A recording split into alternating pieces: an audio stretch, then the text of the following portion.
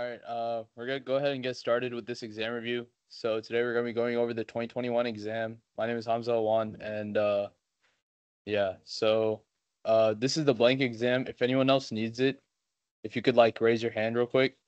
Otherwise, I'll move on. All right. So we're gonna start with the nomenclature section. So all of Bean's exams pretty much follow the same format.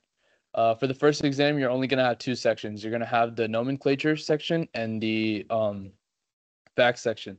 The facts section is gonna consist of the majority of your points, and our nomenclature section, this is gonna be a staple for every single exam that you have.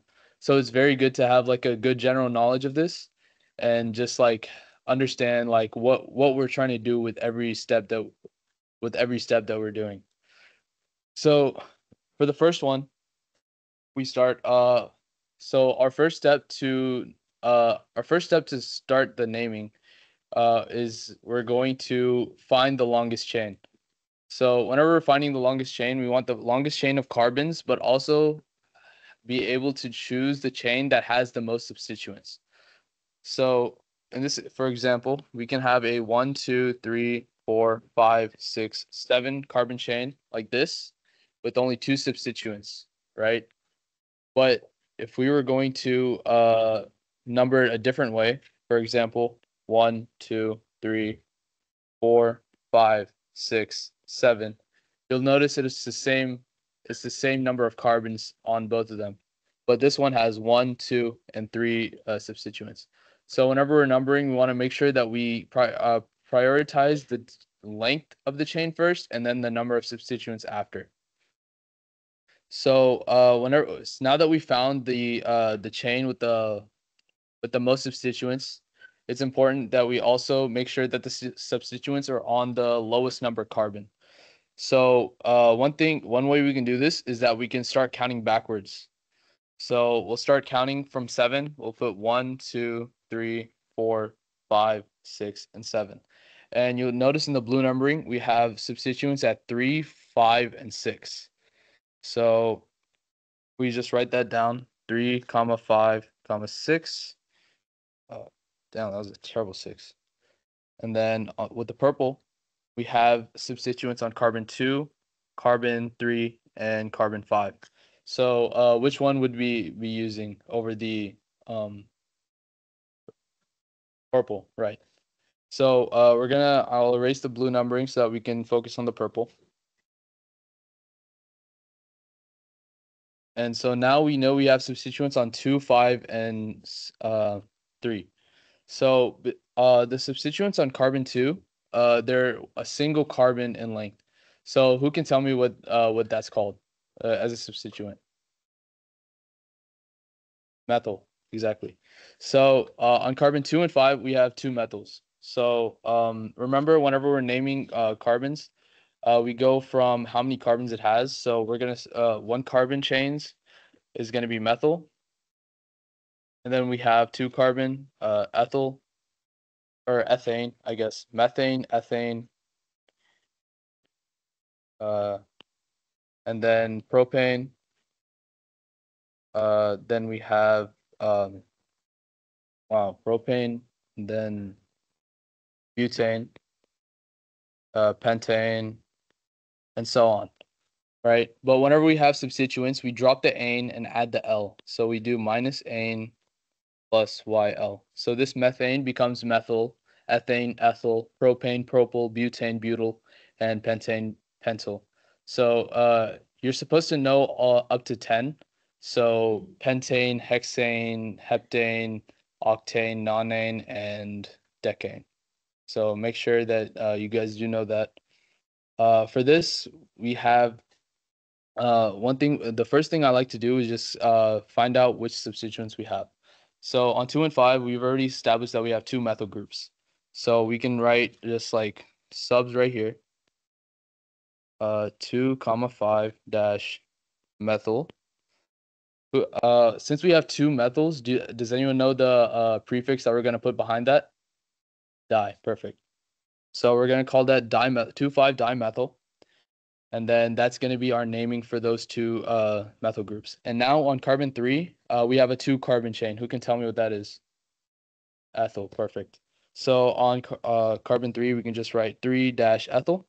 Since we just have one, we're not going to put anything behind that. So now we can put it all together. So remember, whenever we're naming, we want to start with the lowest. We want to start in alphabetical order. So whenever we look at this, we're not going to take di into account. We're going to put the M first. So we have methyl and ethyl. So which one is going to go first? Ethyl, right. So whenever we start, we're going to put 3-ethyl -2,5 dimethyl. And now we have to find the parent chain. So whenever we have a 7-carbon chain, if we count, we have so from right here, pentane, then we have hexane and for 6-carbon, and then heptane for 7-carbon. So this is going to be our parent chain. So our parent is heptane. Remember, since it's our parent chain, we're not gonna add the ane, subtract the ane, add the il. We're just gonna put heptane since it's just the parent. So our compound is gonna be named 3-ethyl-2,5-dimethyl heptane. And because we don't have any stereochemistry to worry about, that's gonna be our name. Any questions on that? All right. Going forward, we have a cyclopropane and a. Oh, sorry, I didn't want to say that actually. My bad. Forget I said that. All right, so we're gonna start with numbering again. So we have two. We can number it this way: 1, 2, 3, 4, 5, 6, 7.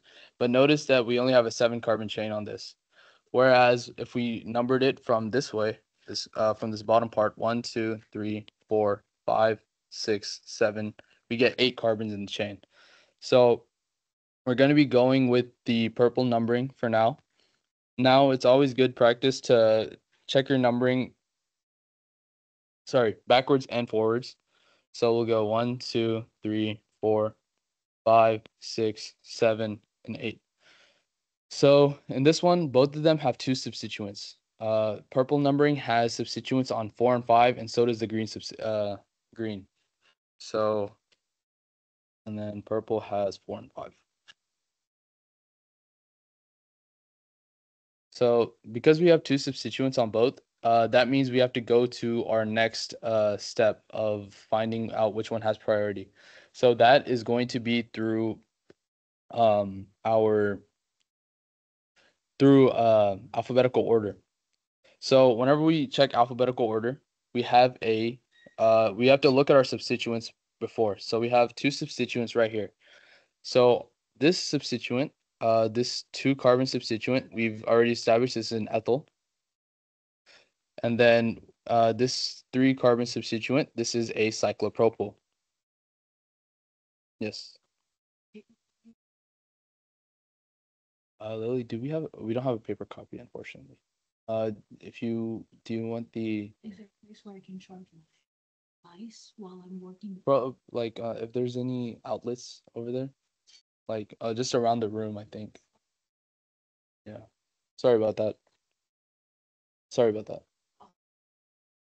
And then so between that, we have an ethyl and a cyclopropyl. So whenever we look at this, we want to look at which one comes first in the alphabet. So we have C versus E.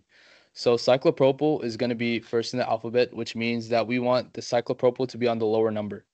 So that means we have to use the green numbering. So I'll erase the purple and we'll focus on the green. So we know on carbon 4, we have a cyclopropyl group. And on carbon 5, we have an ethyl group. We don't have any stereochemistry, but now we can now we can find the parent chain. So our parent chain is 8 carbons long. So for an 8-carbon chain, we would go one more after heptane. So after heptane, we have octane. So octane. and we're not gonna do anything to it. It's our parent chain, so it's gonna stay like this.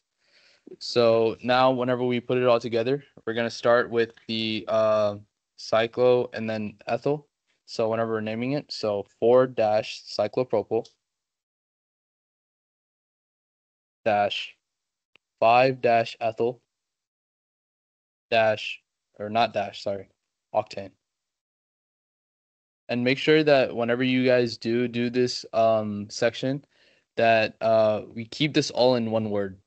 So all of these nomenclature names are all going to be one word. It's okay if you have like some slight bit of space just to show that like there's separate and separate parts, but make sure you don't leave too much of a space that it can be misinterpreted for it being in two words, right? So that's just an easy way to like make sure that you don't lose points. Are there any questions on B? No. Okay, so the next one, we have a chair structure of cyclohexane. So whenever we have this, it's important that we draw it out regularly. So what I like to do, I just like having it in a line format rather than having the actual CHC, like the CH2s like this, because it gets kind of confusing for me. I'd rather just count, corners. So whenever we draw it on a cyclo, we notice that we have two things. This is equatorial position, this is an axial position. But more importantly, this one, both of them are pointing down. So whenever they're pointing down, does anyone know what kind of bond they'd be on? Yes, cis, right? But also, I was gonna say like, what kind of orientation would they be on this cyclohexane right here? It'd be on a dash. I don't know if so down. If you see down on the chair structure, they're gonna be on a dash. So we're gonna draw it with a dash on both of those. So both of those are gonna be on dashes. If this was instead, if this CH2 3 CH3 was on this like this would be a wedge. Does that make sense? Like depending on the way it's oriented, it'll tell you which like the way it's connected to the bond. So we have two dash groups. So our first dash group is a CH2CH. So we'll draw our CH2CH, and then that CH has a methyl coming off CH3, and then we go back to that CH and we can put another CH, and then that one has two CH3s hanging off of it. So it's gonna look like that. So whenever we look at this, we have 1, 2, 3, 4 carbons and two methyl groups hanging off. If we look at this, we have 1, 2, 3, 4 carbons, and then one methyl group, and then the second methyl group hanging off because of that too. So we were counting one of those in this dot structure. So we you know we only have one of those that we didn't count, and that's what we just counted. And then on to the next one. So do we have a CH2 3 CH3? So that just means we have three carbons and then a methyl and then just an ending group. So we have one carbon, two carbon, three carbon, four. So this is going to be our CH2, CH2, CH2, CH3. So that's perfect. So this is the structure of the molecule that we have. Now, make sure whenever we're numbering cyclohexanes, it's very important that we know that the numbering can start from anywhere. For example, we can start the numbering from here, or we can start the numbering from here, like that. What we want to do for cyclohexane is that we always want to put the the bigger group on the lower number. But in this case, we're gonna since the groups are of like similar because they're both four carbon groups, what we're gonna be doing is we're gonna be checking their alphabetical order. So now we have this top group, which is corresponding to this top one right here. So this is going to be 1, 2, 3, 4. So it's a butyl group, but it has two methyls hanging off on carbons 2 and carbons 3. So we have a 2, 3 dash dimethyl butyl.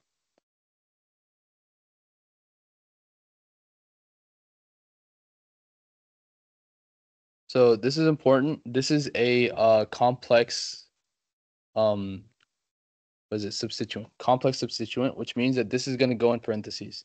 And so this is just the 2 3 is that's essentially just telling us that the 2 3 is denoting that the methyls are going to be inside of the substituent, not on the cyclohexane. That's the only reason we put the parentheses there, just so that we have those separated. So we have a 2,3 dimethylbutyl, and then on uh the other the other group, this is a 4 carbon chain. So this is just gonna be a butyl. So now if we look at this and we look at which one has naming priority, we can look at this B for butyl, and then we skip the di and we look at this methyl. So we have butyl versus methyl. So we know that butyl is going to come first and methyl is going to come afterwards. So we can start numbering like this. So 1, 2, 3, 4, 5, and 6, which means the butyl is going to be on 1 and the 2,3 dimethyl is going to be on carbon 2. So now we pretty much have everything that we need. We know that because this is a chair structure of a 6 carbon ring. I know I said it before, but does anyone remember what that's called? One more time. Cyclohexane. Perfect. So our parent chain is a cyclohexane. Remember, every time we have a closed ring, we always add the cyclo and then the hex, and then however many carbons it would be. So for this, we have the cyclo because this is a closed structure, and then hexane because it's a 6 carbon structure. It's just all in one. And now lastly, we do have stereochemistry for this problem because as you can see, we see the dashes. So because they're both on dashes, I know you said it earlier, but does anyone else know what we're going to be calling that in terms of it's the cyclohexane stereochemistry? Cis, perfect. So we know that the stereo is cis. So now whenever we put it all together, we start with the stereochemistry. So we start with cis, then we put our substituents, 1 dash butyl, dash 2, 2 parentheses, 2 comma 3 dash dimethyl butyl cyclohexane. Are there any questions on that? Yeah.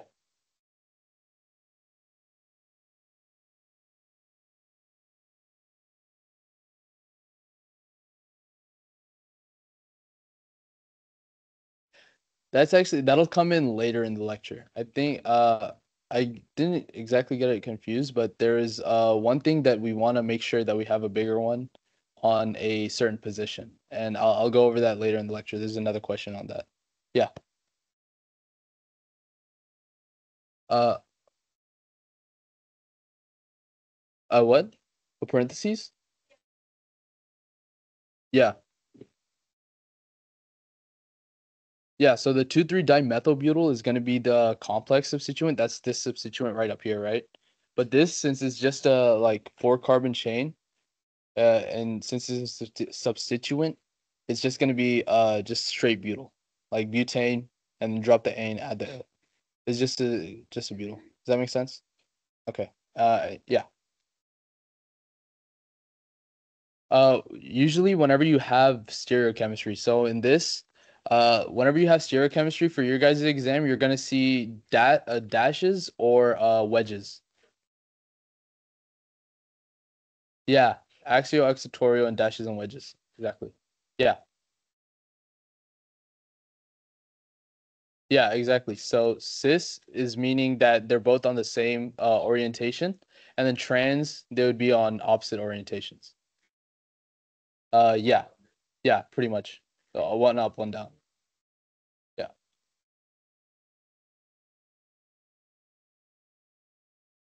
For part B, or cyclopropyl. What? Okay, so whenever we have substituents, even for cyclosubstituents, it's still a substituent, right? So we're gonna always drop the ane at the ill for the cyclos, even for cyclos. Yeah. Anyone else? Yeah. Oh, yes, there should. My bad. Anyone else? All right. We're gonna move to D. So on D, we have a Do you have extras? we have a QR code, I think, if you'd like to scan that. Yeah, no worries. So for D, uh in this question we have to draw the molecule. So we have a cis 1 isobutyl 3 tert pencil cyclopentane. So what I like to do is start with the with the parent chain, and then so we have our cyclopentane, which is the like pentagon. Then we know that we have a 1 isobutyl and 3 tert cyclopentanes, 3 tert pentyl. So what I like to do in this is to draw out what groups I have. So we know that the isobutyl is going to be looking something like this. So we have a single carbon, then another one, and then it splits off into two CH3s. You need it? Here, I can move up real quick. Oh. Okay, so this is gonna be our isobutyl group. Then we have a T-pentyl group, which is going to look like this. So uh we're gonna have two CH3 groups coming off of the first carbon. So that's already 3 of our carbons, and then we're gonna have our 4th carbon and our 5th carbon. So that is our T-pentyl. Now, whenever we're drawing it, we know that they're going to be in a cis conformation.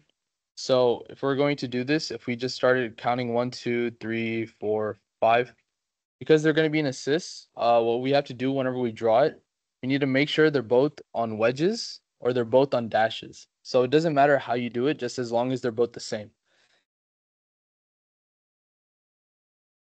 Does that make sense? So just because it's cis doesn't mean that you have to do dashes or wedges in particularly. You can choose whichever one you want to do. Both of them would work fine. Just make sure that they're both the same for cis. And if it said trans, it doesn't matter which one you put on the wedge. Just know that one of them has to be a wedge, one of them has to be a dash. The numbering has to be the same. Oh yeah, the way I'm numbering it is just based on just ease. Yeah. So now I'm gonna choose to do dashes. So now we have a cis 1 isobutyl. So on carbon 1 we have this group. So that's going to be our first carbon. So that's what this dot corresponds to is right here. What was that? Zoom in. What? Zoom in. Oh, my fault. Okay. So this dot is corresponding to this carbon right here. So I'm gonna add a CH and a CH3 CH3. So CH CH3 CH3. So that's our isobutyl group. And then on this other wedge, we're gonna have our T-pentyl group. So like this, 1, 2, 1, 2. So that's our T-butyl group, right? T-pentyl group, sorry. And that's gonna be our structure for this. Yeah, that's pretty much it. So we just have to make sure that we draw the parent chain and then draw the groups on top of the parent chain in the correct conformation. Yes. Yeah. If it was dashes, this wedge would just be changed, like just dash. Yeah. Like this conformation that's on the screen right here, this is trans, right? Any other questions? Yeah. Yeah, you have to draw it in the box. Yes. If you want credit, you're gonna draw it in the box. Uh, any other questions before we move on to facts? Yes.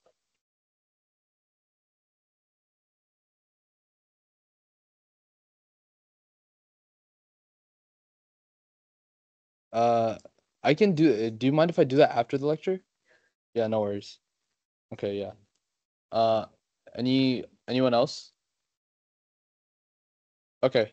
Uh, yeah, I feel like it just take a little bit too long, and I think a lot of people are. I mean, it's kind of late for a lot of people as well. I don't wanna. Sorry about that. I'll do it after though for sure. So so going on to the facts.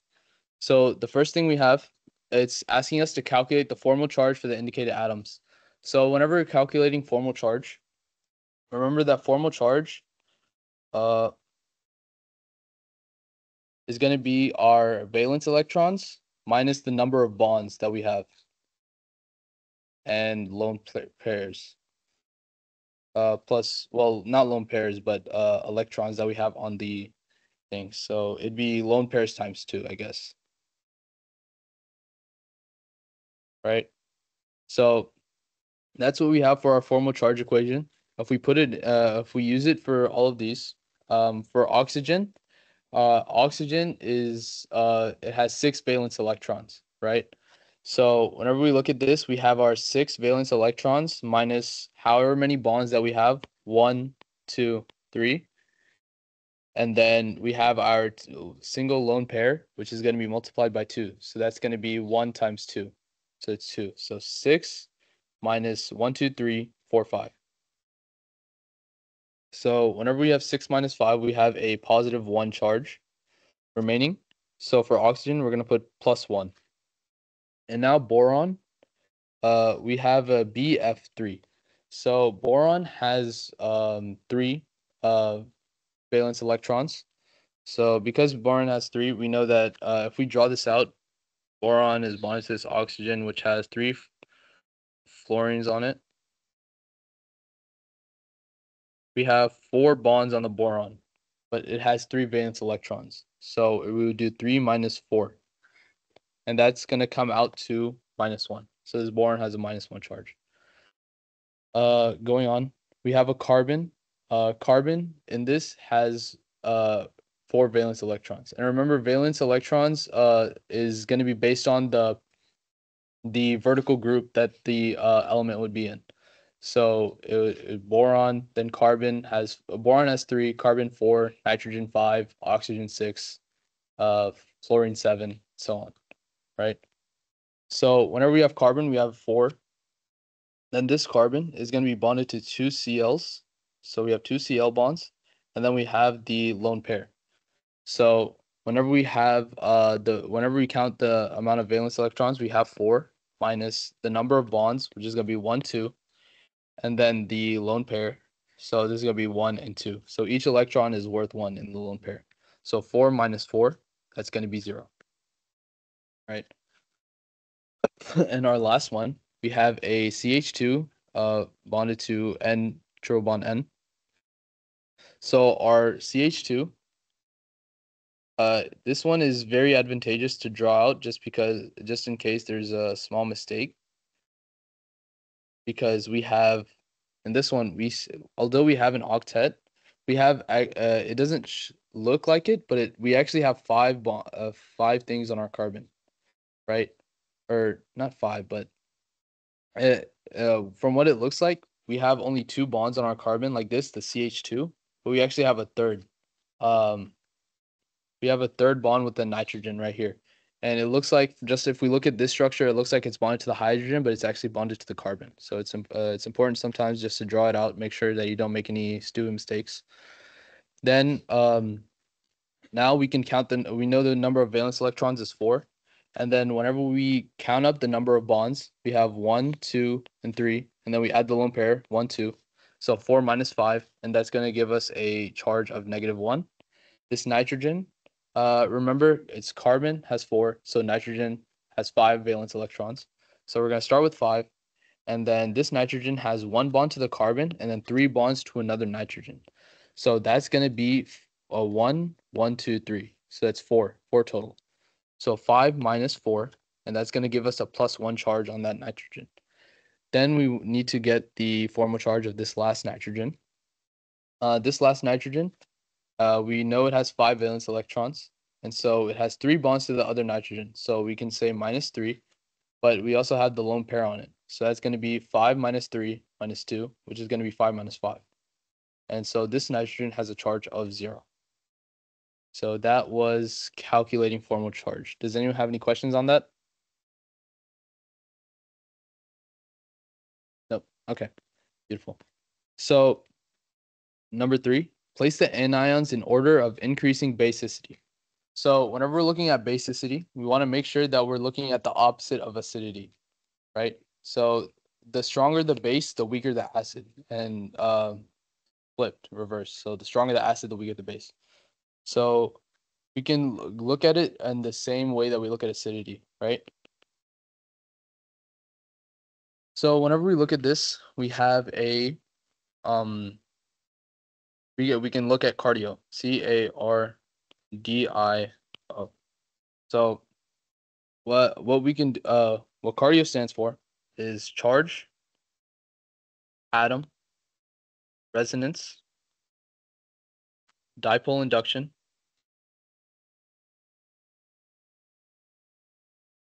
and O for orbitals. But I don't think that you guys would have orbitals on the exam. It's just good to know that you do have orbitals. So in this question, it's asking us to place the anions in order of increasing basicity. So these anions, this oxygen, this nitrogen, and this sulfur. So there are 3 things that we know. So all the charges are the same. So we don't have to worry about the C. Next, we have atom. So this is what we're looking at. So we're looking at atoms because these have different atoms in there, the oxygen, the nitrogen, and the sulfur. So we have to determine which one is going to be the most basic, least basic, and such. So remember that whenever we have increased electronegativity, we have a stronger acid, right? So the more electronegative is a stronger acid, which makes it a weaker base, right? So by that logic, oxygen is going to be the most electronegative, nitrogen the next, and then sulfur the least. So because sulfur is the least electronegative of the 3 atoms, and it's also if we look at it from the size point of view, sulfur is a lot bigger, right? So because sulfur is bigger, that means it has more acidity. It's more or less acidic. Or sorry, it is more acidic. I'm tweaking. More acidic. So because of that, it would be more acidic and less basic. And so we look at size first. And so sulfur is going to be our least basic anion. Now we have the choice between oxygen and nitrogen. So whenever we look at this, we have to remember that the because we have something which is whenever we whenever we're looking at this, something that is going to be more electronegative is going to be a stronger acid and a weaker base. So between this, the oxygen is going to be a stronger acid, which is going to make it a weaker base. And so the nitrogen would be a stronger base. Does that make sense? So comparatively, the nitrogen is a weaker, has less electronegativity, correct? Is there I want to like make sure there's no confusion right here because I know I'm going a little fast and it's like kind of so comparatively the nitrogen is less electronegative, which means that it's going to be a weaker acid and such a stronger base, and that's what we're looking at. So our nitrogen is going to be our most basic, and then our oxygen, which is more electronegative, is going to be a stronger acid, which makes it a weaker base. So this is going to be number 2. Are there any questions on that? Does all that make sense? Yes. The charge, atom, resonance, dipole induction, and orbitals. Yes.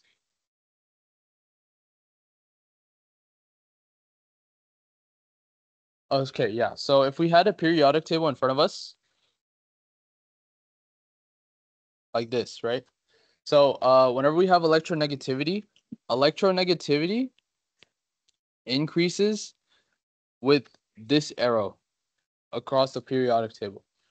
Size increases going down the periodic table in reference to this class. Excuse me? In this it would be even so. The sulfur is less electronegative than the oxygen, right? So if we're gonna go with electronegativity going sideways, we have oxygen like this. We have fluorine right here, and then we have our nitrogen right here, and right under oxygen is sulfur, right? And because electronegativity, as we go up, it's more electronegative. Even if we use the electronegativity, we'd still get the same answer. I just wanted to make sure that everyone knew about the size. Does that make sense? Yeah, so even with electronegativity, the sulfur would be less electronegative than both the nitrogen and the oxygen because it's bigger. Yeah.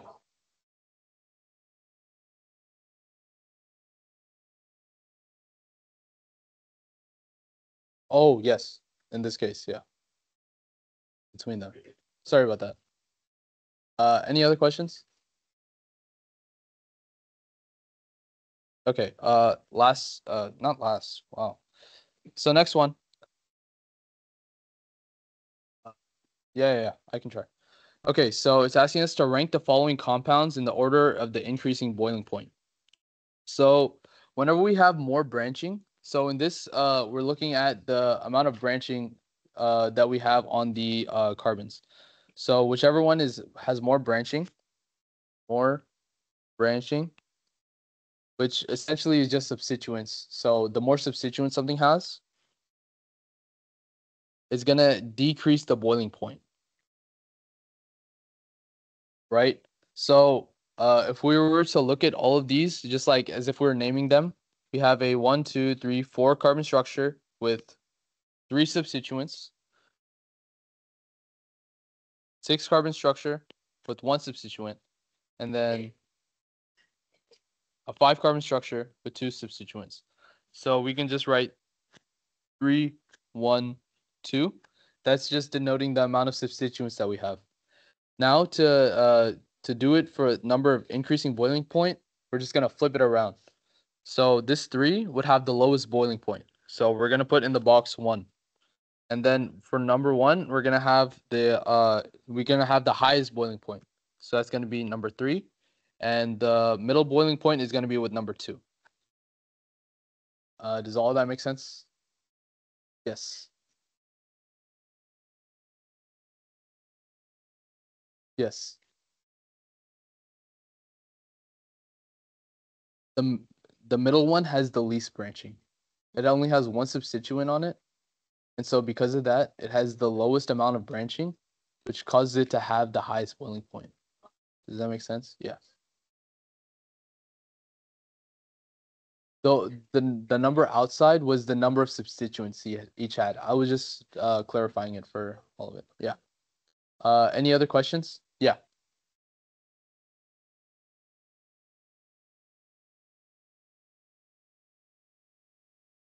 Yeah. Mm, I don't think she would do that, but yeah, that's a good question. Most of it, for this boiling point, it's usually just going to be substituents. Yes. What was that? Yes, exactly. Yeah.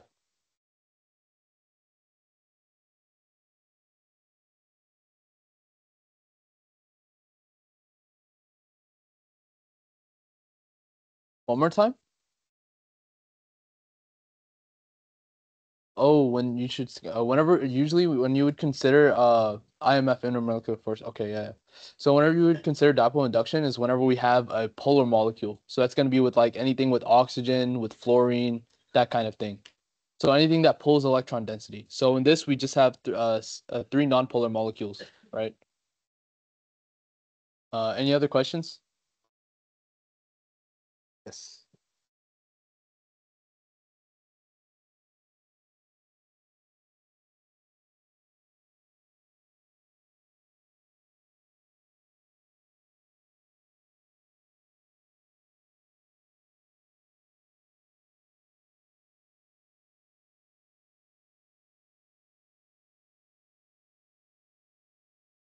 Yeah, it's not gonna.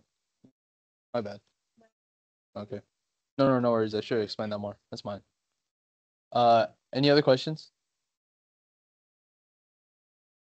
Okay. We can move on. So number 5 is asking us to draw all the structural isomers resulting from the monobromination of the compound below. So whenever we look at this, the first thing that I like to look at is this word right here. So whenever we have monobromination, who can tell me what that means? 1 BRs, right? Perfect. So we're adding 1 BR onto this compound. So if we want isomers, we want to make sure that we have 3 different isomers, because in this it says you will be penalized for duplicate structures. So we want all the different isomers that we can form. We don't want to form any duplicates, otherwise we're going to be penalized, right? So the first thing I notice, if we were just gonna write this out, we have CH3 bonded to CH bonded to CH3 bonded to CH2 bonded to CH CH3 CH3. So does anyone notice anything about this molecule? It's symmetrical. Perfect. So we see that this molecule is symmetrical down the center, right? So that means that on each side we have uh, identical carbons. So what that means is that this carbon, this CH3 right here, is going to be the same as this carbon, this CH3, because they're both on groups that are attached to a CH, right? And the same way as on the other side, this CH3 and this CH3, they're both the same as this carbon. They're both the same like with respect to each other, right? Like this. But then we also know that they're going to be the same across, right? So this CH3 and this CH3 are the same. This CH3, this CH3 are the same. So all these CH3s right here that we have, they're all going to be just one isomer structure. So the way this looks, the way that I like to do it is I like to make sure every single different carbon has a particular letter or number involved with it. So I'm gonna label all the carbons that are the same. So all these carbons we know are the same. We're gonna label them all A. So A. Then I'm gonna choose a different color and we're gonna go to the next one. So on the same principle, this carbon and this carbon, this CH, are both the same. So these are both going to be B, and we only have a singular unique carbon in the middle, and that's going to be C. So C. So whenever we have monobromination, we always want to show that there are 3 the amount, well, since we have A, B, and C, we know we have to show 3 different isomers, right? If we put more, we're going to be penalized. So we only want to put 1 bromine on each. So 1 on A, 1 on B, 1 on C. And we have to do that by showing 3 different structures. So this green structure is going to be showing it on A. So what we can just do is we can just draw an arrow and we can have our, like this, we're just gonna draw our regular compound, and on any of the A's, it doesn't matter which one you choose, just on one of them. You choose one, you put a bromine on it. So that's our A done. Next, we can put it on B. So this is gonna look the same way. We're gonna draw the structure, and then on carbon B, we're gonna put a bromine on it. It doesn't matter which one you put it on, just make sure you put it on one of them. And then lastly, on carbon C, we have another one. Same, draw the structure. And then on carbon C, since there's only one carbon, there's only one place to put the bromine. So now we have 3 isomers, and these are going to be all of the this is going to be all of the question. So we've done our 3 monobrominations for all 3 separate carbons. Any questions? Yeah.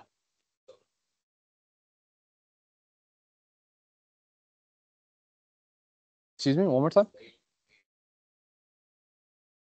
Yeah, exactly. Yes. Yeah, it'll tell you how many isomers you have. So since we have A, B, and C, we have 3 different isomers. Yeah, of course. Yep. The unsaturation number? Okay, yeah. So This is going to be a little bit separate. She asked what's the calculation for unsaturation number. So if you're asked about unsaturation number, the equation is 2C plus 2 minus H minus O all, or I don't think it's not minus O. Minus N. Minus N. Most of the time you won't have N, but it's minus N. Or is it plus? Wait, Lily, real quick. Is it plus N or minus N? Plus N, sorry. It's plus N all divided by 2. So this is going to be our unsaturation number. So that's a little bit separate, but yeah, that's the equation. Any other questions? Yeah. What was that? So I think she might ask you about like unsaturation number in your exam. In case she does, that's just the equation of how to find it. 2 times the number of carbons. Yeah, minus the number of plus 2 minus the number of hydrogens plus the number of nitrogens. Yeah. Well, what does what say? Oh, the unsaturation number. Yes. Mm-hmm.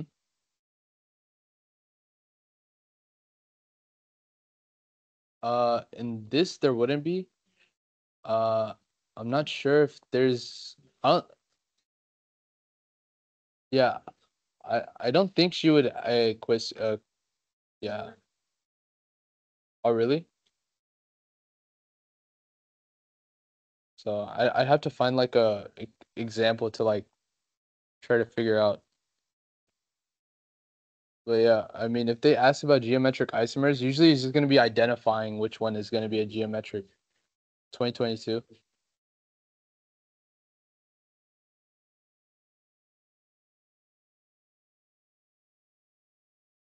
Geometric. I think it'd be the same. It'd be the same thing then. The same way this is. I think it's just different wording then. Uh, there is, but I think in this context, it's going to be the same answer. Any other questions? Yes. Oh, yes. Sorry. So, what the unsaturation number tells you is how many double bonds there would be, right? So, usually it's just gonna be if she does ask you, it'll just be like she'll just give you a formula like C6H6O whatever, right? What you just have to do from that, if you just have to remember this equation, plug it in, and then you just have a number. No, no, no, no. Yeah. Uh, okay. Moving on. So, for number 6, it's asking us rate the compounds in order of increasing solubility in pentane. So, whenever we're looking at solubility, we want to make sure that we see that what it's going to be dissolved into. So, in this case, we have pentane. So, if we look at this, pentane is a nonpolar molecule. So, nonpolar. And what we know about nonpolar molecules is that only nonpolar solvents are going to be dissolved in them. So, nonpolar dissolves nonpolar, and polar dissolves polar. Okay, so now we want to look for first the nonpolar compound in between these. So we have a CH3 CH2O minus Na plus. So in this one, I'm gonna make sure to put the O minus and A plus right here. This tells us that this is an ionic bond, right? In the next one, we have an ether. So CH3-O CH2 CH3. So that's what an ether looks like. It's just like an oxygen in between two carbon groups. And so in this one, this is not going to be an ionic bond. This would rather be a polar molecule. And this last one, cyclohexane, this is a nonpolar compound. So because this is completely nonpolar, we know that nonpolar is going to dissolve nonpolar. So the most soluble is going to be our nonpolar cyclohexane. So this is going to be immediately number 3. Now we have to look at between ionic bonds and polar molecules. So ionic bonds are bonds with actual charges on them, while polar molecules are just things that have some dipole induction and dipole induction throughout the molecule, right? So because ionic bonds, they have like full complete charges. That makes them a lot less likely to dissolve in nonpolar substances than a polar molecule. So because of that, our ionic bond compound is going to be our least soluble, and our polar molecule is going to be second least soluble. Uh, any questions on this? Yes. So whenever we have ionic, here, whenever we have ionic, we have two particular charges, right? We have a minus charge and that plus charge, right? Together. Whenever we have a polar molecule, this oxygen is only pulling some electron density towards it, right? That's like dipole induction. That's causing these carbons to be partially positive, like partially positive. So partially positive would not be anywhere equivalent to an actual charge on it, which would make it a lot harder to dissolve. Does that make sense? Yeah. Yes.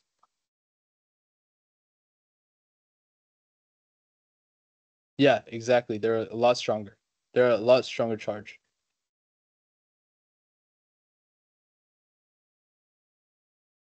Yeah. Yeah, exactly. Yeah, sir.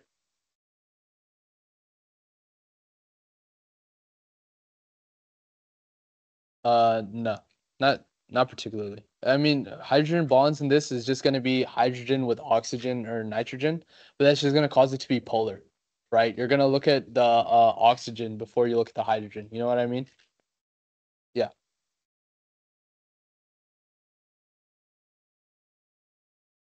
So this is just like regular like acid-base chemistry.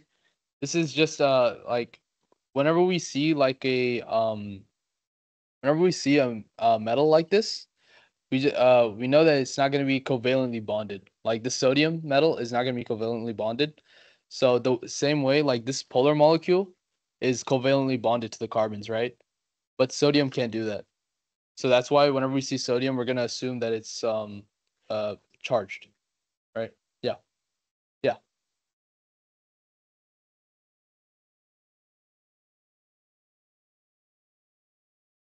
If they gave you a polar, if they was gonna ask you something polar, it would be something like acetone or water.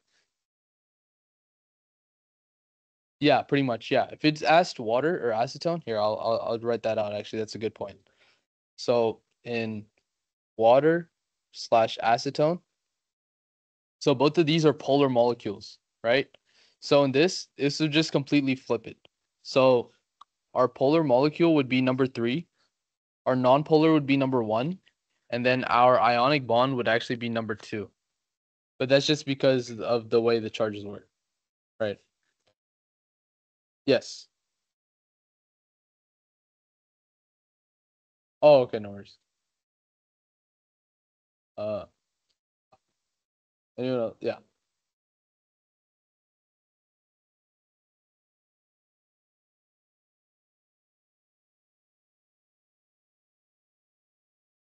It'd be based on the charge that's on the present on the molecule.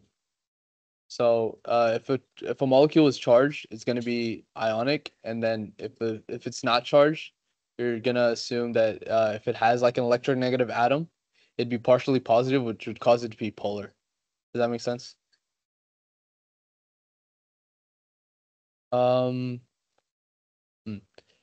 If we had something like uh if we had an amine, say CH3-NH2 like this is going to be also a polar molecule. It might not be as polar as this oxygen. It's going to be a little bit less polar, but it's still polar, right? So because it's less polar, if we had this instead of our ionic bond, the it would probably be and if we still had it in pentane, the numbering would probably be about so this would be number 2, the oxygen would be number 1, and then the nonpolar would be still number 3. So it would depend on the molecule that the dipole interaction is with. Yeah. Okay.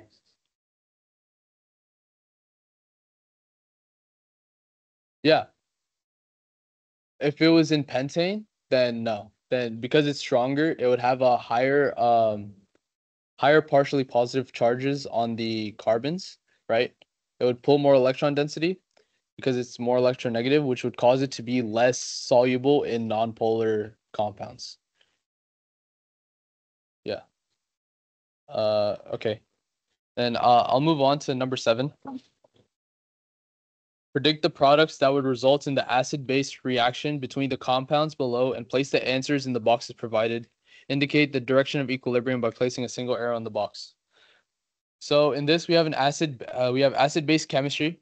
So the easiest part of this problem is just finding out the products of the reaction.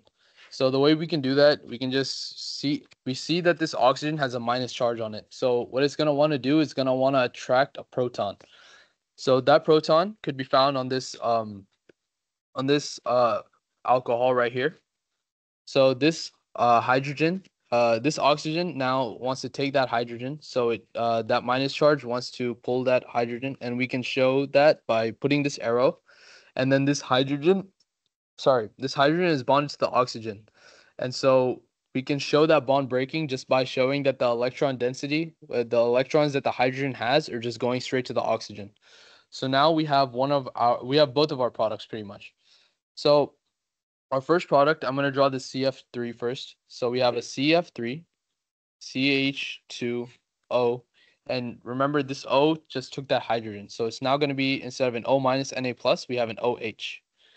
And conversely, this CH3, CH2O is going to swap places with the sodium. So this CH3, CH2, we now have an O minus here, right? So we show the O minus because this hydrogen dumped its electrons back into that oxygen, causing it to have a negative charge. And we show that this sodium wants to go there. So this sodium is going to be Na plus right here.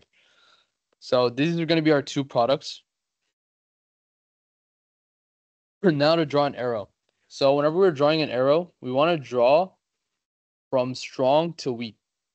So strong points at weak. Okay? So whenever we're looking at this, we want to find out which one is going to be a strong base, which one's going to be a strong acid, which one's going to be a weak base, which one's going to be a weak acid, right? And it's going to be the same thing that we do with cardio. So if we look at this in the eyes of cardio, CARDIO,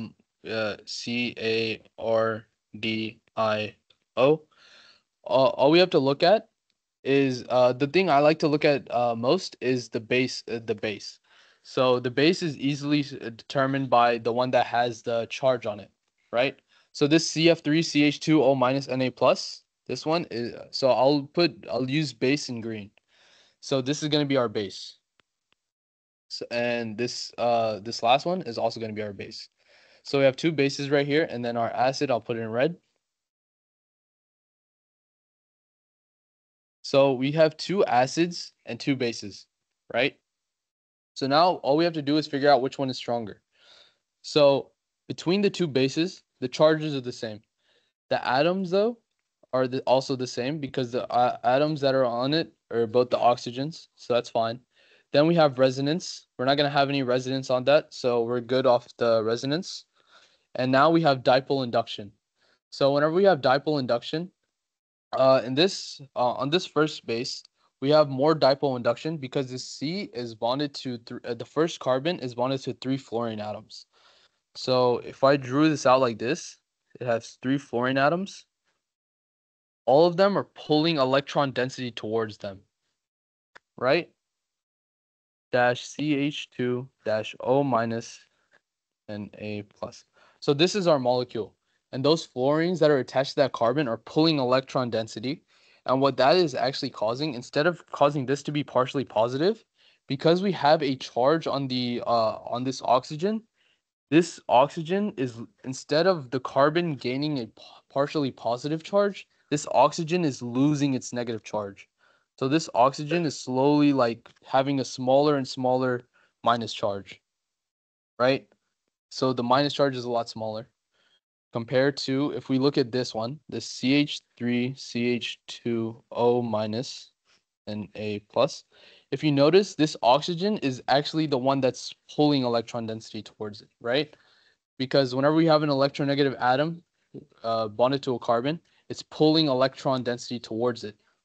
So on the left side, we see the fluorines are pulling some towards it, even though the oxygen is also pulling some. However, the oxygen is charged, so it's actually, instead of causing it to be partially positive, the oxygen is losing a lot more charge than it is gaining, right? Which means that this is a worse base. This is a worse base because it has a smaller charge, which causes it to be more stable. So worse base because it's more stable. And then because the right-hand side base is less stable, we have a stronger base on the right side. So we have a strong base and a strong acid on the right side. And so because we know that strong points at weak, our arrow is going to be pointing in the left direction. Are there any questions on how I got that? Yes. What was that?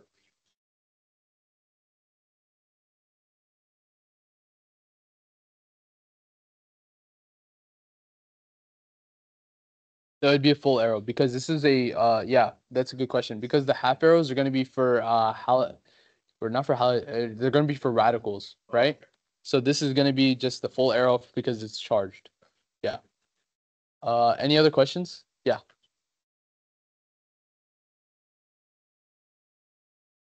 Resonance. So resonance is going to be whenever we have like a positive or negative charge in the molecule, but that's whenever we have like double bonds as well, so that we can move the double bonds around in the molecule. So in this one, whenever we look at this, we can't really move any bonds around, right? So there's not going to be any resonance in any of the molecules. Any other yeah. One more time. Sorry, I can't.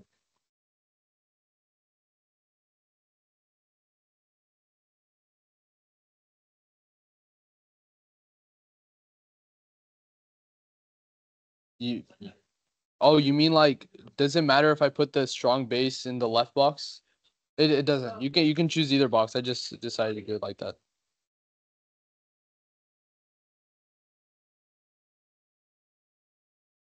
I think maybe like a point, but I mean, if anything, like I would just suggest putting it on. It makes it a lot easier anyway. Yeah, yeah. Oh, really? Okay, then. Yeah, I think it's just not a wrong. You would get partial credit. All of these questions. Yeah, all these questions, by the way, guys, all these questions do give you partial credit. So if you were to guess, like on the facts section, you guess like, don't guess 222 because they're gonna count it completely wrong. But if you were to guess and you have no idea, you can't think your way through it, just randomly putting 312, that's completely fine. You'll get credit where you need, you know. So if you only get one of them right, you'll lose 4 points, but you have 2 points. So you always get partial credit on pretty much every single question, including nomenclature. So make sure, just don't leave any blocks blank. Any other questions? Yeah. One more time. Where did I put conjugate base and conjugate acid? Why didn't I? Oh, okay. So in this, it was just out of habit. Most of the time, I just determine which one is an acid, which one is a base. If I was gonna show you like conjugate base, conjugate acid, I'll do it in orange right here. So this is gonna be our regular acid. So this is gonna be our first acid, and this is going to be its conjugate base. Conjugate base, right? So we have a weak acid and its conjugate base right here, right? And then we have our, let me see, color. Okay, purple. And then we have our weak base, and its conjugate acid right here. Does that make sense? Here.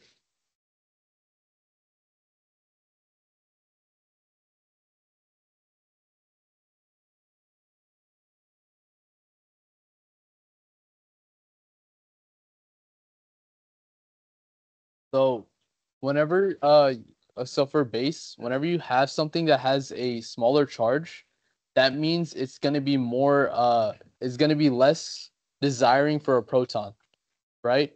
So if the desire of that hydrogen is what causes it to be unstable, right? It wants that hydrogen to stabilize itself.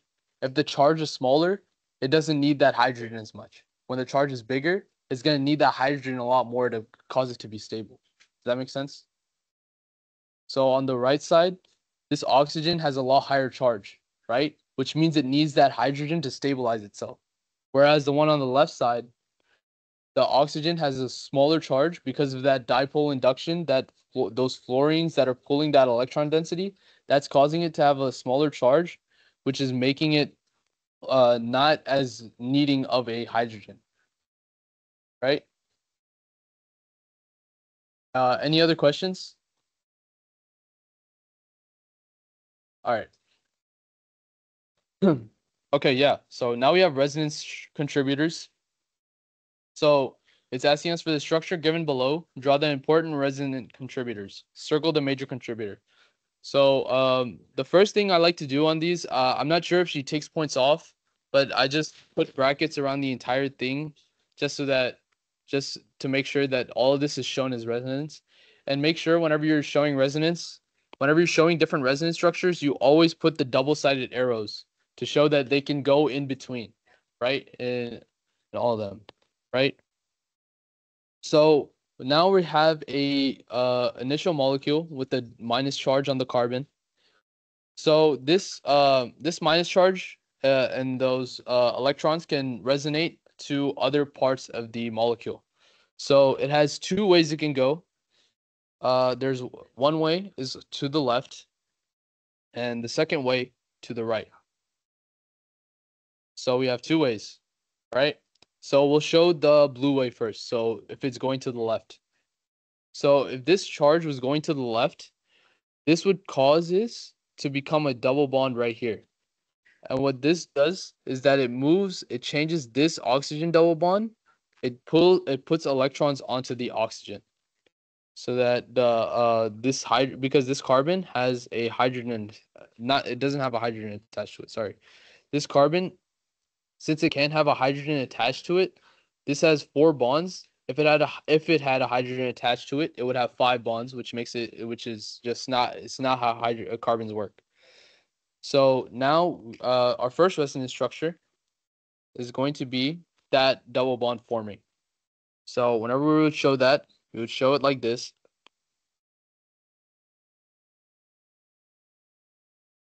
Excuse me? One more time. The lone pairs. Yeah, it's simple. It's good to draw the lone pairs if you want. I don't know if you'll get like points off for it. You probably won't, but it's just good practice too, just to make sure that like you have your valence electrons like memorized. Especially for this, it's important. So this nitrogen has a lone pair on it, but this oxygen, because this double bond is now formed, this oxygen now, instead of having 2 lone pairs like it did before, so this oxygen prior had 2 lone pairs because it had charge 0, now has 3 lone pairs. So now that it has 3 lone pairs, this oxygen is now a minus charge. So that's going to be the blue way, right? So there's only one resonance to go onto the left side. Yeah.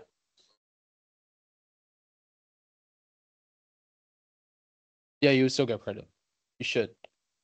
It's not. I mean, if you notice that there's a charge on it, then I don't think they would take points off. I don't think they would take points off if you didn't put lone pairs either.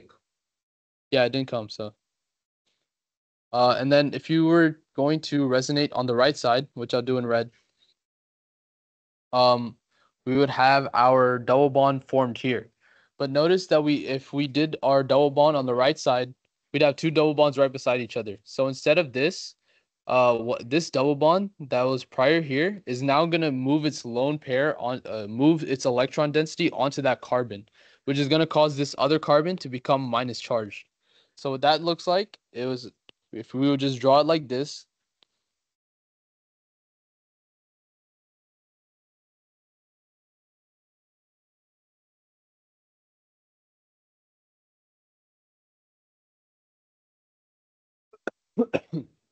So this is one of our resonance structures as well.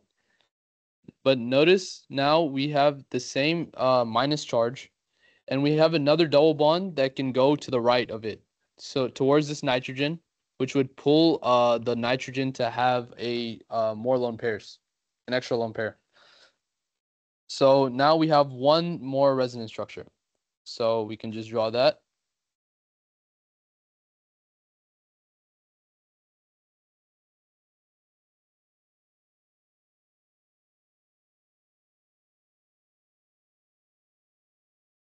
One, two, three, four. So notice how the nitrogen has four electrons on it, the hydrogen and the bond to that carbon. So that means it has six total electron, like in terms of like the formal charge, to calculate formal charge, it's going to be 5 minus 6, right? So this is nitrogen is going to be having a -1 charge. So we can just say, I'll just put minus. So the nitrogen now has a minus charge. So now there's no more resonance that we can do. If we were gonna like go back like this nitrogen to have this electron density like this, we would just go back to this prior structure, right? So that's the last thing we can do. So these are all the resonance contributors. Now it wants us to circle the major contributor. So whenever we're looking at major contributors, we're gonna look at the charge that the charge that every molecule has, right? So this so between this, we have an oxygen with the minus charge, we have a carbon with the minus charge, and a nitrogen with the minus charge. Sorry, wait. First, we're gonna look at which ones have octets. Okay, that's a better practice if we look at which ones have octets. So if you notice, the carbons with the minus charges don't have full octets. That means they're not going to be our major contributors. So since we have these carbons with minus charges, they don't have a full octet, which means we won't be referring to those as part of our major contributors. So it's between the oxygen and the nitrogen. So now we can look at the charges, and we can see that in both of them we have full octets. And so this one of the oxygen with the minus charge, it's more electronegative, which means it takes that minus charge a lot more easily. It wants that minus charge more than the nitrogen does.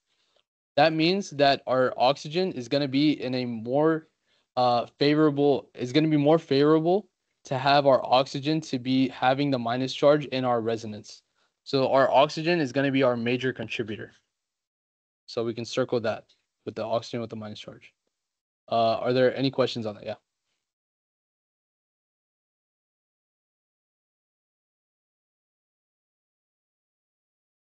Mm. Yeah, if you did, but I'm not sure that you would get that just because the way that resonance works is that the charge is always going to be present on the molecule.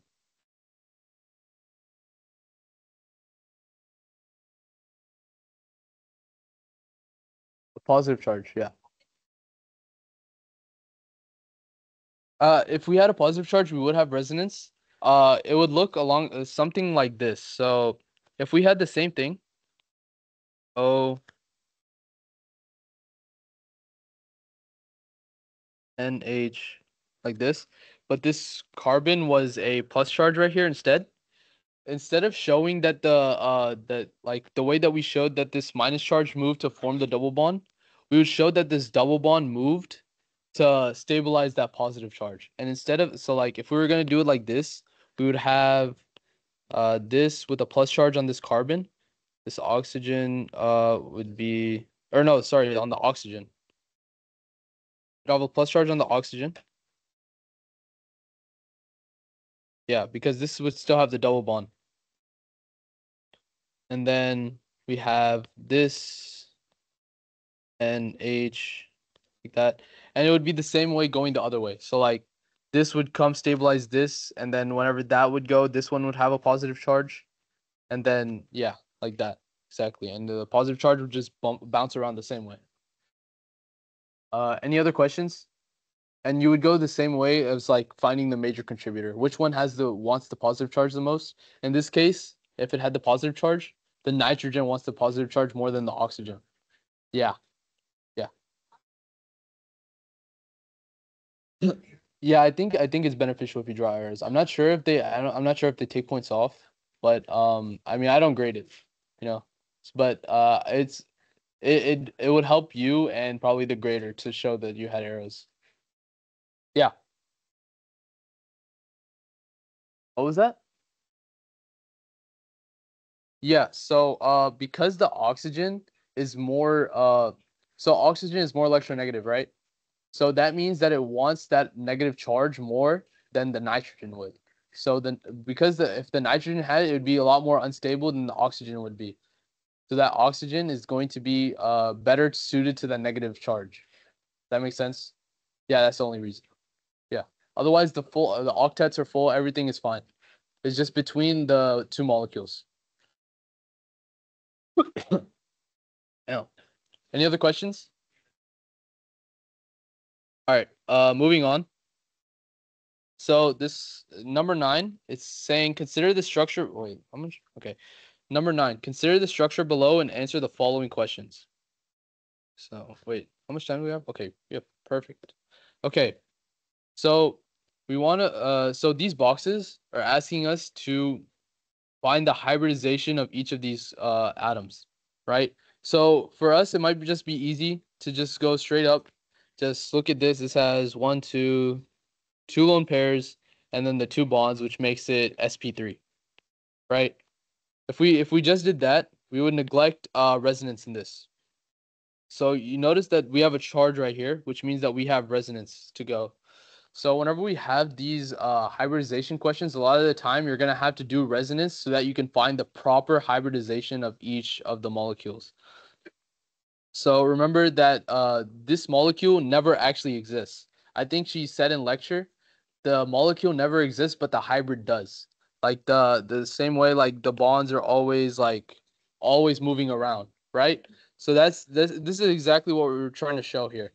So this hybridization, even though on paper it looks sp3, if we did resonance, you'd see that it would have a different hybridization. So I'll show resonance right here. So we'll move this double bond first. So we have something like this, OCH3, double bond right here, NH.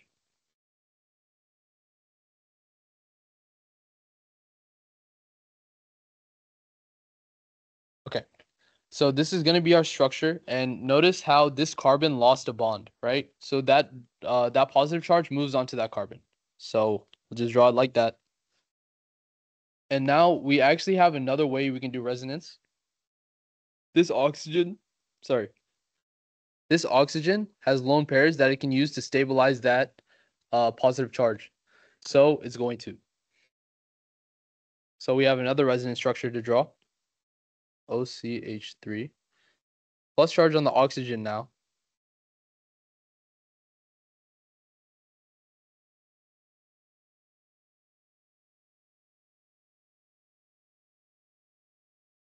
Okay. And so now we have all of our resonance structures drawn because there's no other resonance that we can do with the molecule. So uh one thing also to note, some of you guys might may like on the exam, you might see this and say that this can come and stabilize this. What you want to make sure to do with resonance is that it's only going to go one carbon over. So one carbon at a time. So if this was going to be stabilizing anything, it would be something over here or something over here. It's not going to jump a carbon to stabilize something else. Okay? So just something to take note of for the exam. So in this structure, we have the two resonance contributors. So in this first drawn structure, this oxygen has an sp3 hybrid, is sp3 hybridized, right? So it has the two lone pairs and the two bonds. So the way you would count is the way you would count is bonds. So it's S, then PPP. So every bond is gonna have a character to it. So this is gonna be, let's call this the S bond. We'll call this the P bond, and then these lone pairs are each gonna have a P of their own. So PPP. So SPPP, this is gonna be sp3 hybridized, right? And it's the same way in this molecule right up here. It's the same oxygen. But if we go down here, we see this oxygen now only has one lone pair, which means that we have this S oxygen CH3 and then the lone pair. If we look at this, we have S P.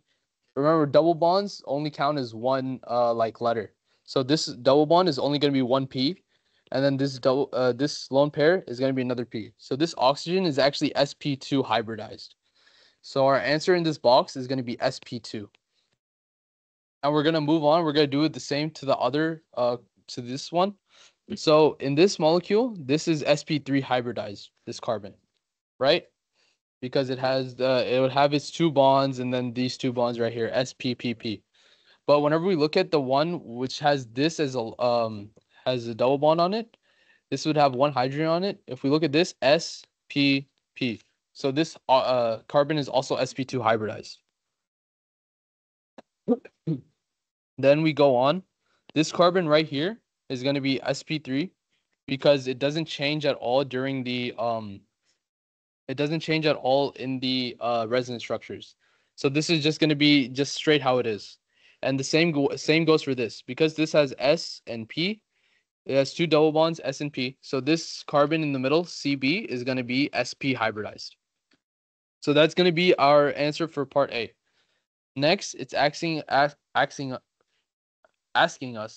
what is the N-Ca-Cb bond angle? So this is just one thing that you guys have to know. If something is sp3 hybridized, this is going to be a tetrahedral molecule. So all you have to know about this is that tetrahedral, or sp3, has a 109.5 degree bond angle. This is important to know because this is the only way, not the only way, but this is like the main way you would be answering questions like this, number B. sp2, this is going to be a planar molecule. This is going to have 120 degree bond angles. And then sp hybridized are going to be they're going to be linear.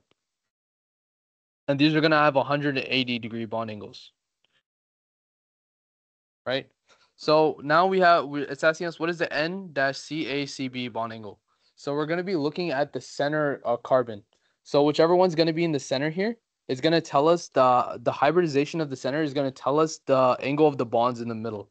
Like, for example, if we were going to have something, this angle right here, like between A, B, and C, this angle B is going to be based on where B is, right? It's not going to be it's not going to be based on where A is or C is. It's going to be based on the center. So we look at CA. So our CA, if we look at this is a S. If we draw it out, I'll draw it out. C, double bond to another C, has a H bond, and then it has a nitrogen bond. And that's it. No lone pairs, no other hydrogens.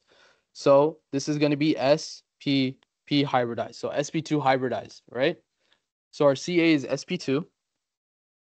And remember, whenever we have sp2, we have a planar molecule which has a 120 degree bond angle. So the bond angle between the NCC is going to be our 120 degrees.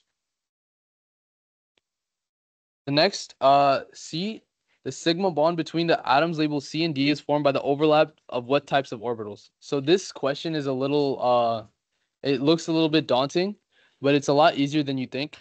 This is essentially just asking you the hybridization of the two molecules that it's asking you about. So it's asking you about the C and D molecules, right? These two molecules right here. Between C and D, we have two different hybridizations. This C molecule is sp3 hybridized, right? It has the three hydrogens coming out, so it has sp-p-p, sp3. This D molecule has 1, 2, and 3, so this is going to be sp2 hybridized, right? So we know the two bond angle. We know the two hybridizations. Now, since we know that, we just put that into the box. sp3-sp2. That's it. All right. Yeah.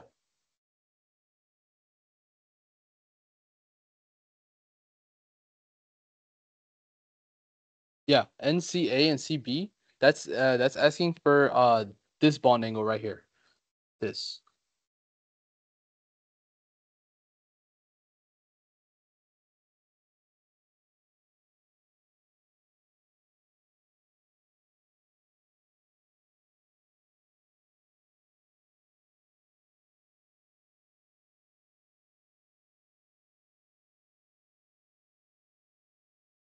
Mm-hmm. Yeah, for this one, it's always gonna have three, right? So whenever you have three molecules, you're only gonna be determining the angle based on the one in the center.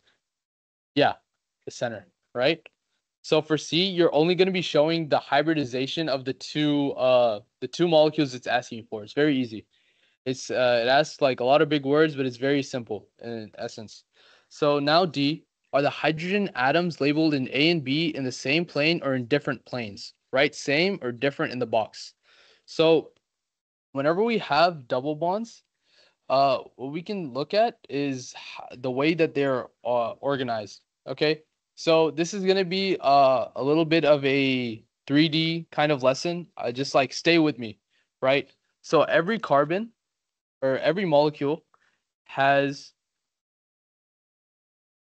every molecule has different orbitals, right? It has the x orbital, the y orbital, and the z orbital, right? So if I was going to be drawing one carbon, this carbon has the x orbital like this, right? The y orbital and the z orbital. So all of these orbitals, they can have they can have electrons in there, right? So whenever it's asking us something like this, it's asking us if the hydrogens are sharing, if they're sharing electrons pretty much. If this is if this was going to be in the same plane, these carbons, for example, these carbons would have like if the hydrogens were right here and then we had a different, like this is okay, think about this. This is just the x orbital, right? If we had this bond and then this bond right here, they're both in the x orbital, which means they would have the same orbital, right? Whenever we have double bonds, we're going to be going in a different way a little bit. So if I was going to be drawing all the x orbitals for this, right? Okay, so we have this first carbon, CH, right? We have one hydrogen in there, but it's double bonded to carbon C. So let's just say we made that double bond into we made that double bond shown in these orbitals, right? The way we would do that, just form this line right here, and we also have to form this line right here, right? Because it's a double bond. So both of the x orbitals are being taken up, right? So now this third carbon can't take any of these bonds, right? So that bond cannot ever be made just because that orbital is completely filled with the other carbon's bonds. So this carbon has to have a different area for this carbon to have its electron pair, right? So we went from the x orbital between the first and second carbon to the y orbital in the second and third carbon, right? So the second and third carbon, they have different orbital, like their electrons are going in this way compared to this vertical way that the first two electrons are going through. Does that make sense? So because it has two double bonds, those can't be in the same way. If there were two single bonds like this, the same way, this would be technically they would be in the same plane, right? So what it would look like on like paper, it would be like C single bond C like that. So they'd be in the same. But since it's double bond like this causes it to be like this carbon and this carbon have to be like this, and so that these are where the electrons are formed, and then the other carbon has to have it on the other side like this. Does that make sense to everybody? Yeah. If it was a double bond and a single bond, it would be the same principle. It would just be that it wouldn't be double like this. So if I had, good question though. C, double bond, C, single bond, C. Like this. This would be still held, right? This would be held and this would be held. But now this single bond C can't take this like this, right? Because these are already taken. So now it has to go the same way that the other bond went. It's just that it can just go like this just one time. Yeah, it's always going to be in a different plane, pretty much. Yes. Any other questions? So in this question, they'd be in different planes. So D. Yeah. Double bond for single bond, it would still be D. If it was single bond, they would be same. Yeah. One more time. What about a triple bond? Since it's linear, it's gonna be the same, or not same. If it was a triple bond, I'm actually not sure. That's a good question. I don't know how to answer that. I've never looked at like the hybridization of like triple bonds like that, but I'd assume it'd be different. Yeah. Yeah. C. Yeah. Yeah. Yeah. You would. So in this one, we didn't have to consider resonance just because they're neither of those are resonating much, right? So because of that, they're both just be sp3, sp2. But if there was something that you would look at the resonance of, you would use that the most stable hybridization. So if it asks like oxygen and this carbon, it'd be sp2, sp2, right? Any other questions?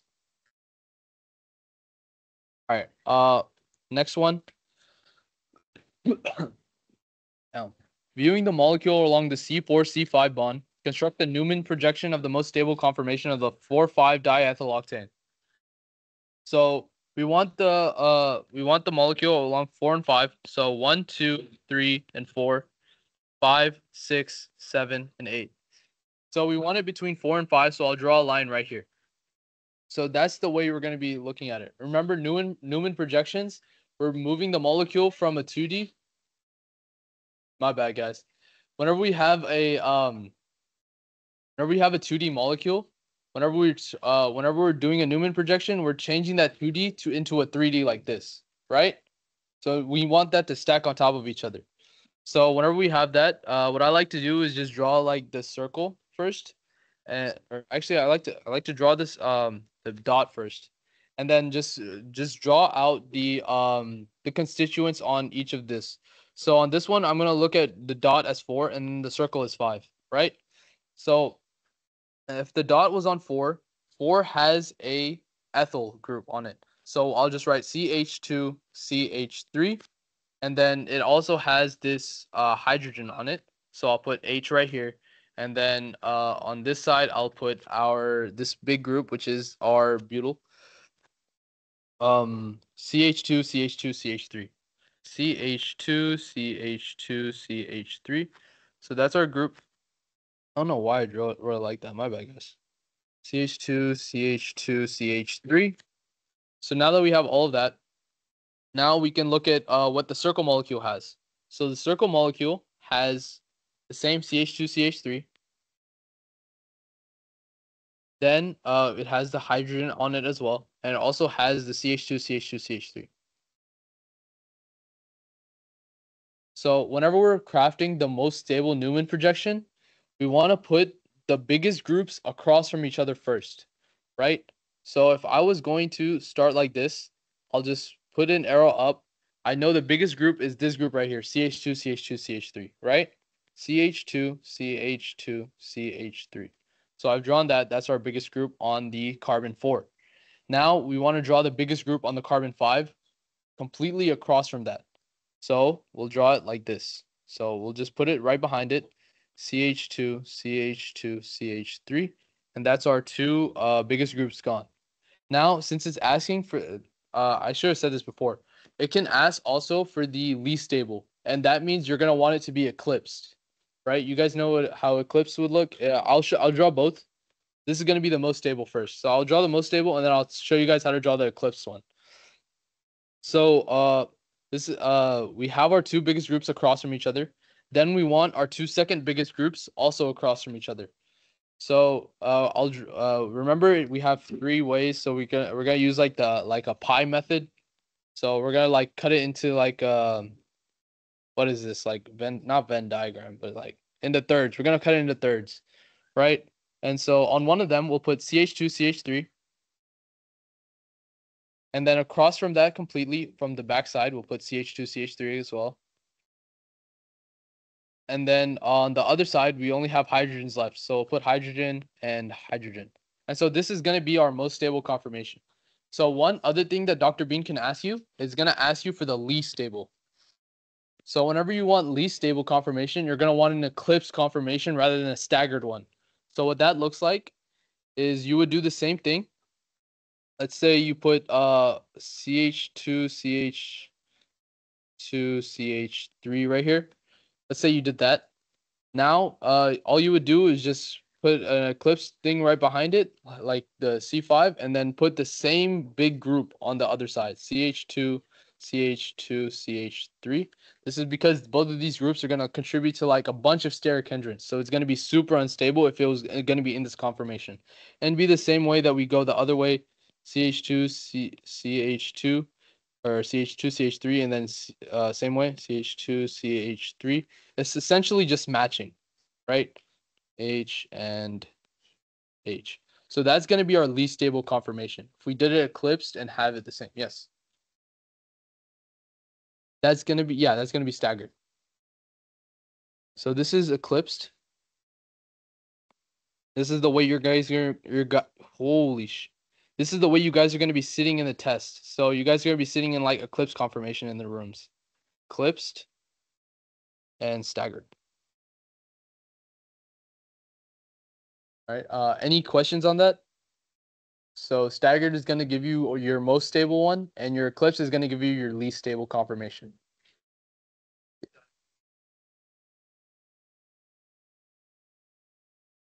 What was that? The step. Mhm. Yeah, technically, yeah, it would. Yeah. Any other questions?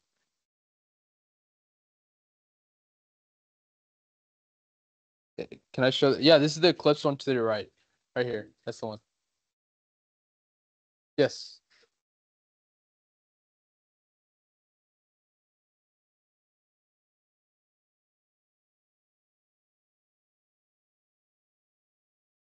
Yeah, this is essentially eclipse is going to be our least stable conformation, and you're just going to want to match up the biggest groups like to each other, right? And so the last ones that we have are the hydrogens. We just have to put those like right beside. Yeah.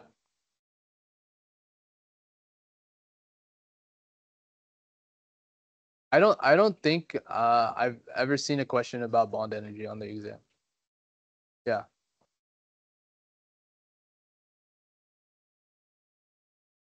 She might ask like which one has the highest bond dissociation energy, but I don't think that would be on this exam at all.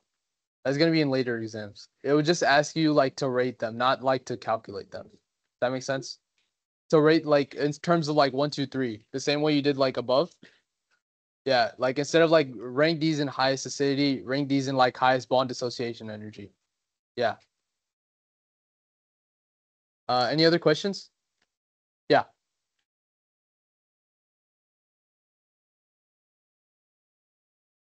Yeah. If Yeah, that's a good point. If you have as long as you have them across from each other, it doesn't matter how you draw them. As long as they're across and they're correct, you'll get full credit. Any other questions? All right. Second last one? Yes, second last one. Okay. So draw the more stable conformation for each of the substituted cyclohexanes shown below. So in this one, we need to draw two different chair structures. So we have A and B. So whenever we're drawing chair structures, I'll just draw two chairs right here.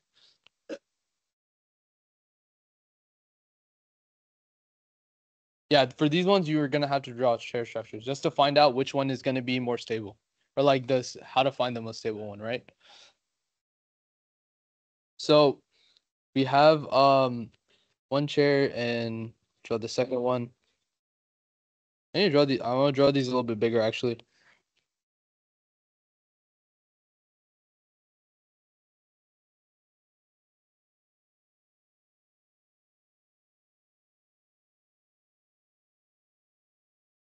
Okay, so what I'm gonna draw first are gonna be all of the potential ways that a chair can be drawn, or all the way the bonds can be portrayed on a chair. So this is just this blue is just showing you guys the way that the bonds are gonna look, right? So uh we have our equatorial and axial positions on all of these. One thing, if you guys are having trouble like remembering which one's gonna be axial or equatorial, every axial position is gonna alternate. So if you have one axial position going up, the next one is gonna be going down, and so on, right? So if I drew it on this one, axial up, axial down, axial up, axial down, axial up, or I missed one. Axial up, axial down, right? And then you can just fill out the equatorial positions. It's like easy way just to make sure that you have a proper chair structure. Then for the first thing we're gonna do, this is where I was talking about the biggest group is gonna take the highest priority. So we have two methyl groups on each of them, and then we have a T-butyl group on this. So this CCH33 is a T-butyl group. So I'm gonna try to color code these just so that it's easy, very like easy to determine. So I'll put this in purple. So our biggest group, we always want that biggest group to be on an equatorial position. So it doesn't matter how we do it, we just want it to be equatorial. It doesn't matter if you want to put it equatorial, going like this, or like this, or like this. So there's three equatorial positions we can put it at. All of them would be fine. Just because this is on a wedge, we have to make it face up. So all of these facing up ones are going to be completely valid candidates to have our equatorial position. For simplicity, I like to just put it on like one of the edge ones. So I'll put it on this bottom carbon. So this carbon, I'm gonna put our chicken foot. So now we have our biggest group. Now what we can do is we can just start numbering the carbons 1, 2, 3, 4 across the cyclohexane. And we can do the same through to the chair structure.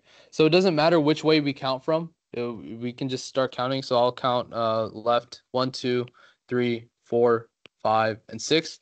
It doesn't matter how you would count. Both of them are going to give you the right answer as long as you put the biggest group exactly where it needs to be on an equatorial position in the same orientation that it's shown on the structure, right? So on carbon 3, we have a methyl group facing down. So on this carbon, we have this methyl group facing down, CH, not purple, sorry. So I'll use green for this. So we have a green CH3 group facing down. And then on carbon 4, we have this blue CH3 group facing up. So this is CH3. I probably should have chosen better color, but I guess. So that's what we have. So we have our CH3 facing up. Now, this is going to be our most stable conformation for this because the biggest group is on the equatorial position. So whatever we just drew here, we can just go ahead and take that just into this box, right?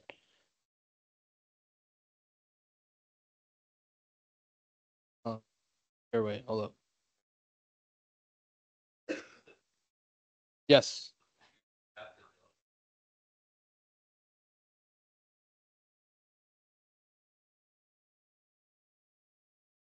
It's better to draw the chair structure. I think in this question you have to draw the chair structure for this. Yeah.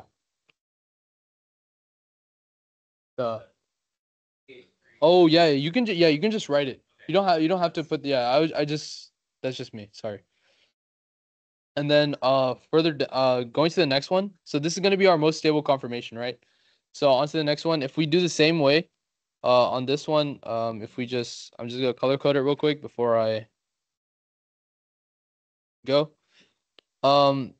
It doesn't matter which one we do it on. So now we just want an equatorial position facing up for this chicken foot, right?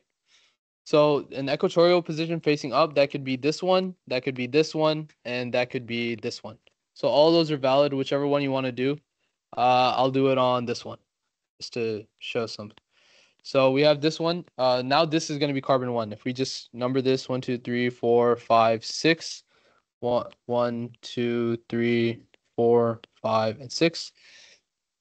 Now, whenever we do this, we can just do the same thing that we did to the other one. So now our methyl group is facing up on carbon 3, and the facing up on carbon 3 is on an equatorial position.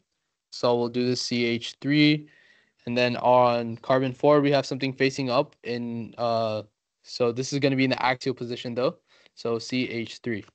So now this is going to be our most stable one for this question. So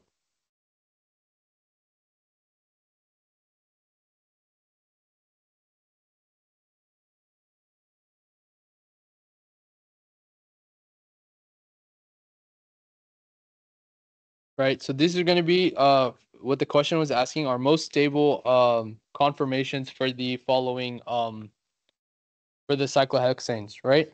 And then next it's asking us which isomer is more stable, A or B. So the one thing that we need to take note of in here is that the most stable isomer is going to have more substituents on equatorial positions.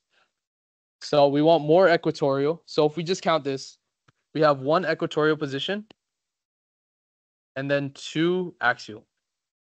And on the right one, we have 2 on equatorial positions and 1 on an axial position, right? So because these are the most stable ones, these are going to be the only ones that are going to be determining in between. We don't have to draw any more chair structures or anything. That's it, right? So we drew these chair structures, and now we just see that the one number B has has more substituents on equatorial positions. That means the isomer is going to be more stable. So for part B of this question, the isomer that's more stable is B. Are there any questions on that? Yeah.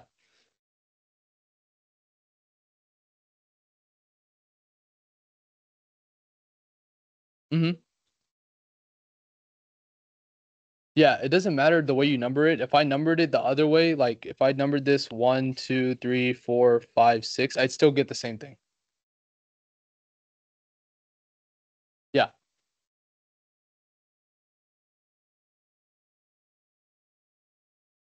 Yeah, exactly. So we just look at like which ones are equatorial, and then whichever one has more is more stable. Yeah.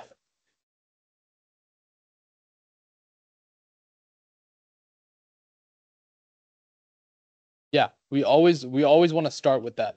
And once we start with that, we'll have the most stable conformation as long as you do everything else correctly. If it you wouldn't have that. Just in these questions, they're always going to make sure that you have the difference between two like more equatorials and less equatorials on this question particularly. Yeah.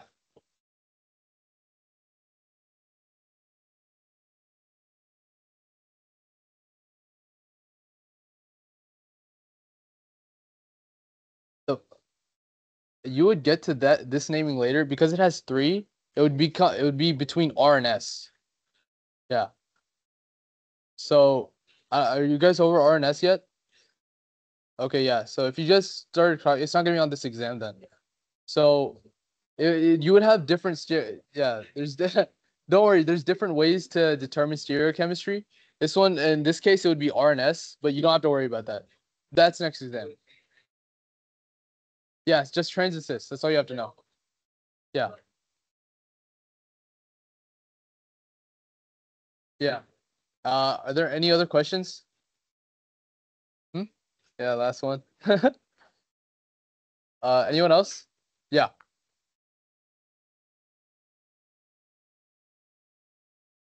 The rest of the what? No. You don't have to. Honestly, it would be better if you didn't also draw the lines in your final structure, just in case they think it's like a methyl group, you know. But like, I just did it because it's like it's colored. Like, but on your exam, you're gonna be using pencil. So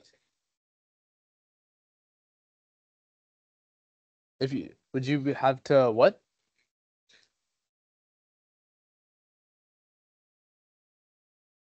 It's up to you. However you want to do it. Uh, no, points are gonna be the same as long as you have the right substituents on the right ones. You're gonna be fine, right? Yeah.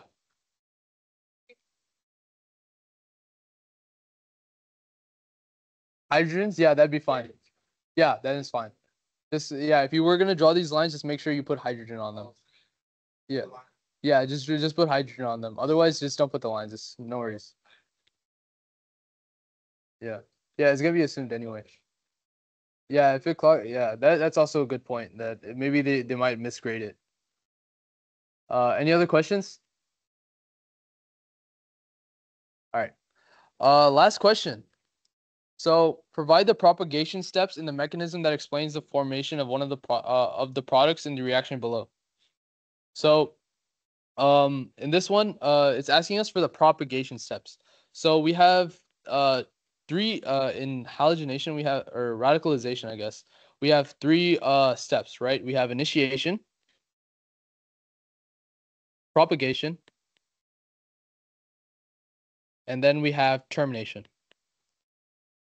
All it wants in this question is the propagation step. So whenever we have initiation, just remember that we're starting with this BR2, right? So this BR2 is going to be coming apart. So BR dash BR. So it's going to be coming apart like this. So this is going to be like our initiation step, right? That BR2 comes apart to form two radicals, right? I think that's what you're talking about the half arrows, right? So this is where we use the half arrows. So in this one, we're gonna show this like okay. First, let's talk about this equation.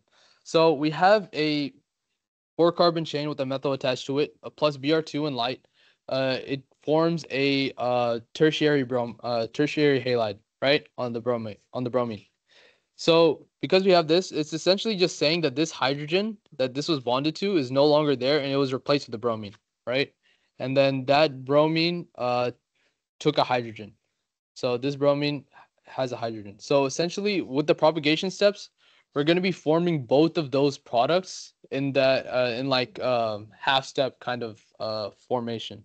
So I'll show you how we can do that. So remember initiation step, we've already established the radicals, right? So we'll start CH3, CH, CH3, CH2, CH3 plus Br. And this is the radical, right? And that's gonna what that's gonna do, we have for this we have to draw arrows. So remember that every bond has 2 electrons, right? So the way we're gonna draw this is that this electron right here is gonna half arrow to the middle, and this bromine is gonna half arrow meet it as well. So what happens? This is the only like mechanism part that we have to show for the half arrows like this. Or it's not the only one, sorry. We also have to show where this electron goes. This bottom one right here. So because it's like a lone electron, we have to show that we have to show that it's gonna be on this carbon, and that's gonna be another half arrow that I failed at drawing. So it's gonna be another half arrow. You're just gonna point it at the carbon so that it shows that the carbon now has the radical, right? And so now what we have is that we have our HBr and this carbon chain with the radical on it now. So our new carbon chain CH3C CH2 CH3 CH3, but now it has that damn radical. Then we have plus our HBr. So now we've formed one of our products, right? So now what we have to do is we take this product right here, this I'll underline it in red. we take this product, and this is going to be our reactant for the next propagation step. So we're going to do CH3C with that radical, CH2, CH3, bonded to CH3, right? And that's going to be going to plus. We're not going to use Br radical this time. So in what I've noticed in most of these kind of radical questions, you're going to pretty much all the time have 3 arrows, right? So if we were just going to do Br like this radical, we would just have 2 arrows, right? 2 half arrows, and that would be the end of it, right? But since like we're supposed to, what I've noticed is that we're supposed to have 3. So we're actually gonna do this. We're gonna have these 2 we're gonna have Br2 instead. And the way we're gonna just do this, we're just gonna put one of the bromines to have a radical on it, and this electron is gonna go into the center, the same way this radical will. And so it's gonna show that this bromine right here is now bonded to that carbon, and this bromine now has a radical on it, right? Because we also have to show, because there's also the termination step, and in the termination step, what we have is the 2 bromines bonding to each other, causing it to be just Br2, right? So we have to show that we have a Br radical to be left behind, right? That's another reason. So then our final product, CH3C, bind to the bromine, CH3, CH2, CH3, plus our bromine radical. That's it, actually. So are there any other questions on this? Yeah, that's just the propagation step. Yeah. So the reason why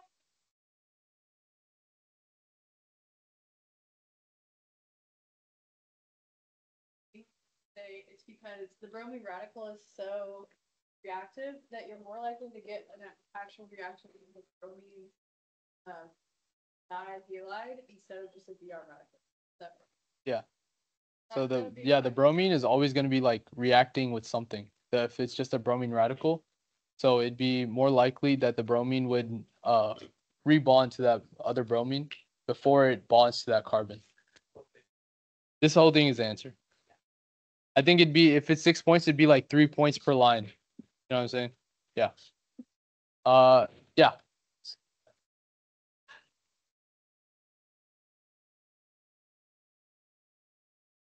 Equals Br2. Yeah.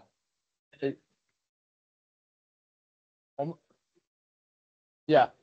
Unless it asks you for the termination step, you're not going to do it. Yeah. Yes. No, the Br2 is 2 bromines that are like bonded together, like this. The Br radical is just a single bromine with like with an unpaired electron in it. That's the radical.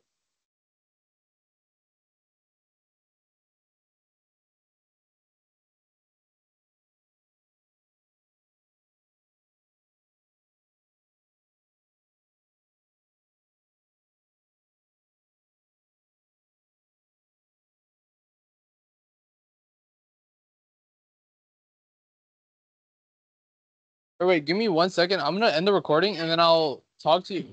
Here, wait, just come up and then we can talk. I can't hear you right now. I'm sorry.